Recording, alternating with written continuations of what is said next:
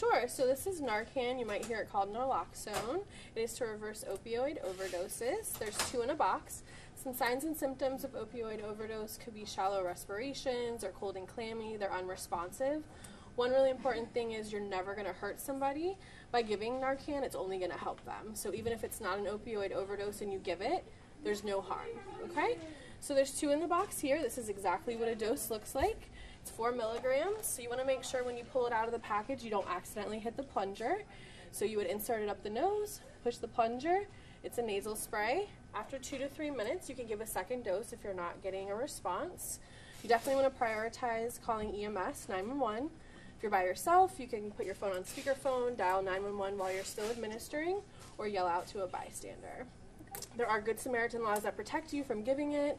You're never going to be in trouble. We want to, EMS and the police are focused on the patient and a good outcome. Cool. So it's pretty simple. It is pretty simple. So that's the training. That's the training. So is there any reason why people shouldn't just... Absolutely not. It's only going to help, not hurt.